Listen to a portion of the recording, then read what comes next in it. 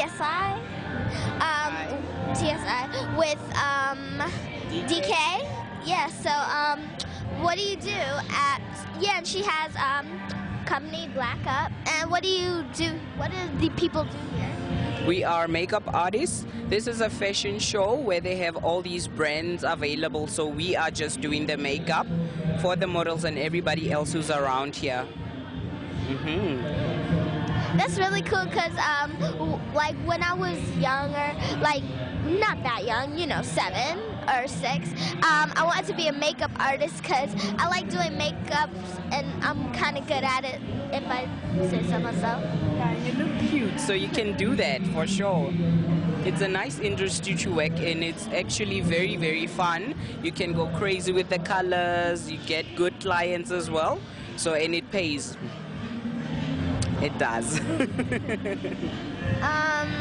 So is this like the only thing that you do? So how many years has Black Up been around?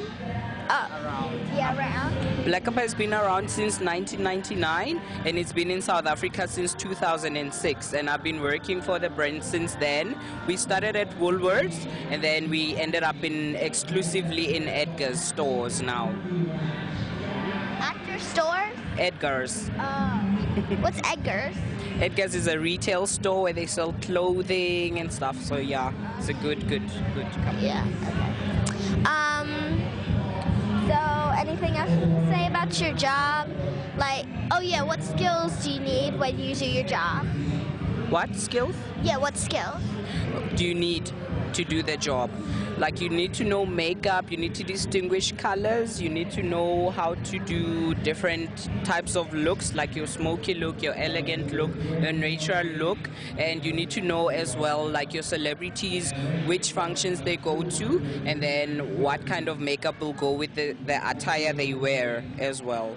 So you need to know all those things. You need to do research about the other brands that are available as well that have makeup. And then, yeah, that's how you know how to do your own Any job. school skills? School skills, you need to know how to distinguish what's good for the skin.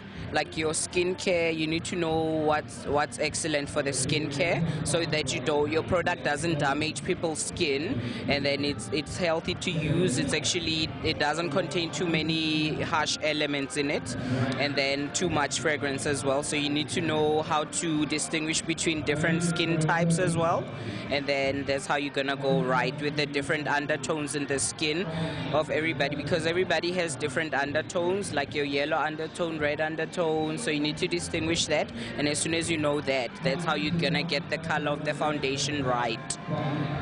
Any tips to somebody, maybe even me, who want to be a makeup artist? Keep practicing. The more you do it at home, the more you get it right.